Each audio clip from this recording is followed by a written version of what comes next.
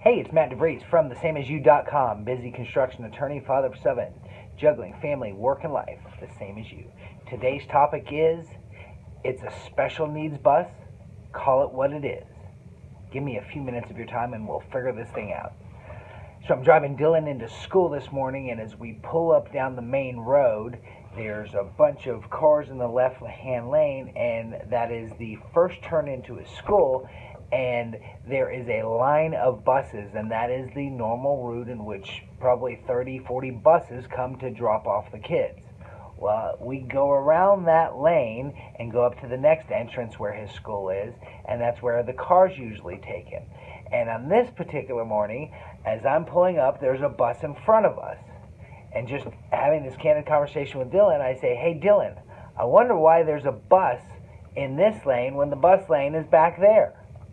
And without skipping a beat, Dylan looked at me and he says, well, that's because it's a special needs bus, Dad. And in my sophomoric, childish sense of humor, I said, Dylan, I said, why are you being so mean? He said, why'd you call it a special needs bus? And Dylan looked at me and he said, Dad, I called it a special needs bus because that's what it is. It's a special needs bus. It has special needs kids on it. And we proceeded to turn in. I dropped him off, and I started driving off to work. And I pull up into the gym, and it's one of those late nights last night, and I did not want to work out. I did not want to work out. So I took my stuff into the gym, and I sat down, and I'm putting my shoes on, tying my shoes, and I start to think about all the things that would keep me from working out today. I've got to get into the office because I got to finish a couple things. I am so tired. This is going to hurt my body. This is actually not healthy for me if I were to work out.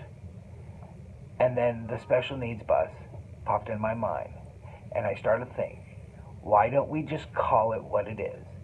And I just looked at myself right there and I said, Matt, you're lazy. You're lazy. That's what it is. You're lazy and you don't want to do the work. And this morning, you're starting to listen to this voice telling you that there's all these other reasons why you don't need to work out. But let's call it what it is. You're lazy. And so I started thinking, where else in my life?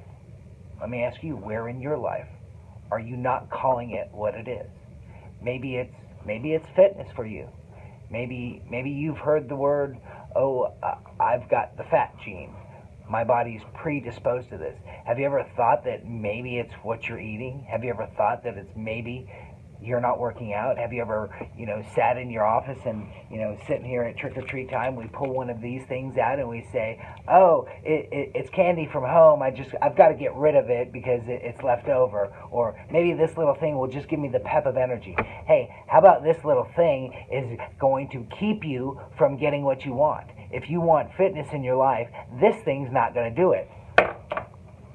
This maybe. This even better. So where is it? Are you not calling it what it is? Maybe it's your relationship with God.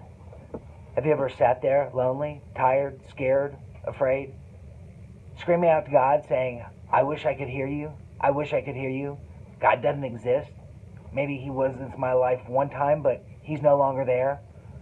I wish you would talk to me, God. I wish you would provide me answers. Hey, let's call it is. Are you listening? Are you listening? Are you taking the time? Are you setting time aside for your relationship with God to listen to what he's saying? Let's get a little more personal, men and women. What about your relationship with your spouse? How many times are we justifying what we're doing? Oh, he did X, so I can do this. She did Y, so I can do this. Let's call it like it is. You see, we need to understand that we can't control them. We can't control them, but we control ourselves. And so our actions should not be dependent upon what they're doing. Let's call it like it is. If I'm not being the leader in my family, it's because I'm not being the leader in my family. It has nothing to do with what they're doing.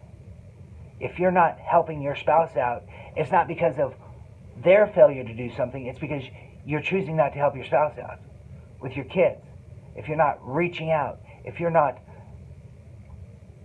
loving on them, if you're not investing on them, Is it because they're bad kids? No, it's because you're choosing not to do what you need to do. So today, I want us to look at things a little different. I want you to look where in your life are you not calling it what it is. Because when you stop lying, when you get out of the way of yourself, you can have freedom then to put in work and start pursuing what you want to do. But stop lying and call it what it is. In this case, it's a special needs bus because that's what it is. I called it a special needs bus. Dylan, thanks for this lesson this morning. Thank you so much, son.